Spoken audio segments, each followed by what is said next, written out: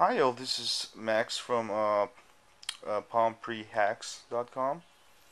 Today I'm going to show you how to turn your Palm Pre into a Wi-Fi router using a Sprint app called My Tether, developed by one of these hackers, smart hackers, Linux hackers. This is a Linux phone, by the way.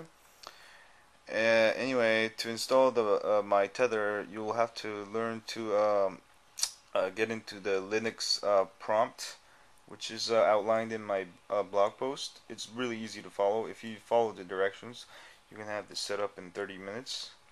I just want to demonstrate how well this works. So you go to your launcher and then open up My Tether. Okay, and once it comes up, what you have to do is turn it on, which is the button up here, and then it will enable Wi-Fi tethering. And then it's enable ad hoc Wi-Fi, and network name is AONet. Tethering is on. So I'll go back to my netbook here. Now I can show you that internet does not work.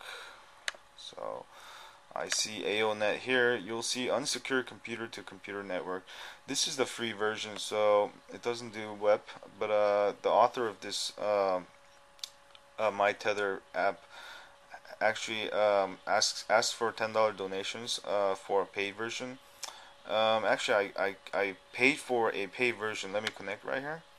But it's kind of like 4 in the morning right now, so I didn't want to wait. So I figured I could just get the free version, test it out until tomorrow morning, and then I figured I might even make a blog post. Anyway, now I'm connected. Let me do the same query. Oops.